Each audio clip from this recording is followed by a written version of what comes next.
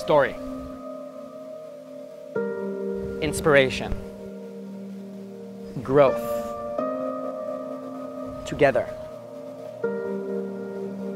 Connection. These are only a few examples of a few signs that I've learned throughout the process of writing Coffee Shop.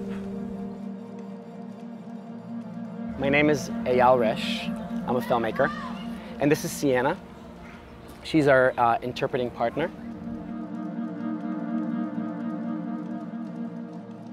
Coffee Shop is a film that tells the story of a deaf couple that discover that they're pregnant for the first time. What the film is actually about is this pivotal, transformative moment of growing into the understanding of parenthood.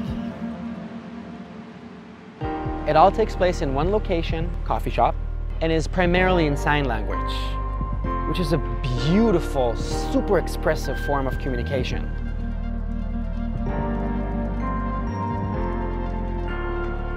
And I'm dealing there with many interesting ideas like what is the difference or the scale between disability and capability?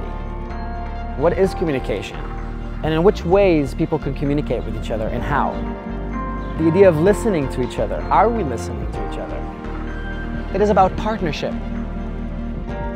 There is an incredible collaborative process happening with the deaf community in New York City that really kind of jumped on board as partners and executive producers. We're meeting, researching, communicating to really create a piece that is realistically accurate.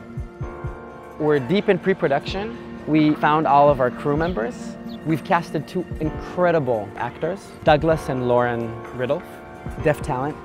We're in rehearsal process. Lauren is in the play Children of Lesser God, written by the Tony Award winner Mark Midoff. She's part of the new Todd Haynes film Wonderstruck. Douglas is actually her husband, the head and the main performer of ASL Slam in New York. He does amazing poetry with ASL.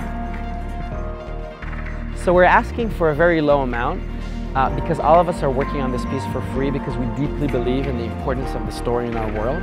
But we do need some bare essentials like to pay for a location and food and equipment and interpreters and translation and post-production and really basic stuff that will help us make it happen.